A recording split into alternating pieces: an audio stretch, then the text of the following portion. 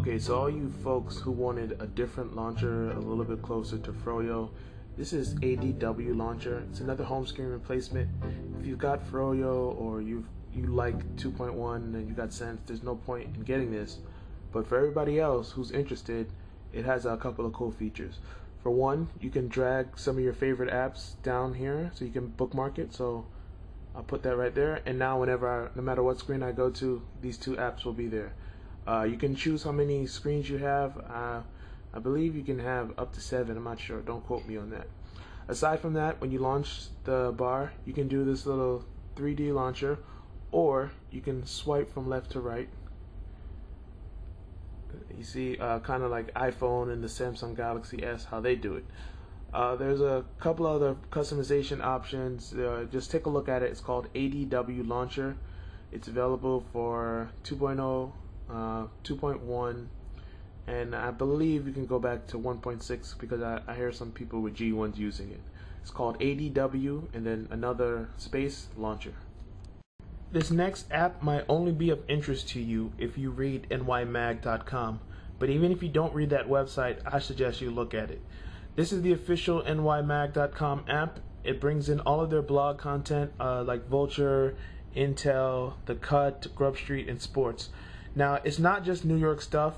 The magazine is New York Magazine, but it's basically entertainment, politics, and sports from a New York perspective. So while they do have a lot of New York content, in the blog section, it's mainly stuff that can apply to anyone. There's a lot of interesting stuff in the magazine and on the website. One thing I don't like is that YouTube videos are not playable within the app. They don't even give you a link to the YouTube content.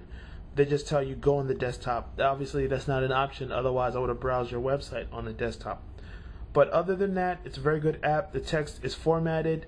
You occasionally get links to the official longer form of website, longer form articles on the website. So if you like nymag.com, and even if you don't, I suggest you take a look at this app. It's very entertaining.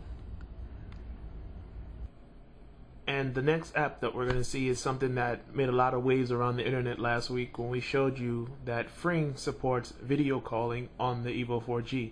Now, even if you don't have a front-facing camera, you should get this app because you can do instant messaging and you can do audio chat.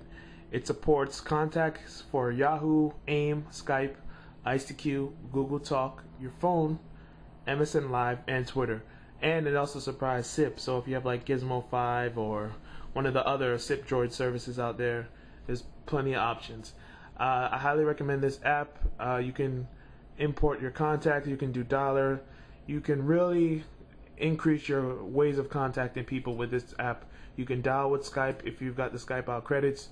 You can get free Skype to Skype audio calls. You can do you can do video calls as well, as we showed in a previous video.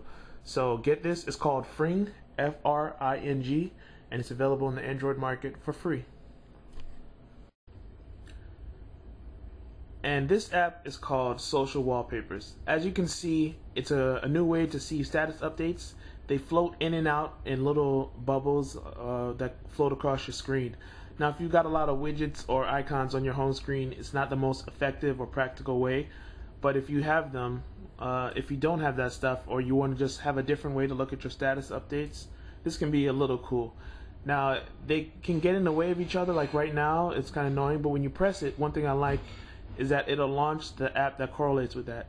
So if you have the official Facebook Twitter app, when I click on a Twitter bubble, it'll bring up the Twitter Android application most of the time. Didn't do it right there. Come on, you gonna do it? I guess not. Usually it does that, and right now it's not working. It does the same for Facebook, so the app does need some work. But if you're bored, you want to have your little status updates come in every now and then, you can just get this app. It's called Social Wallpapers. It's available for free in the Android market.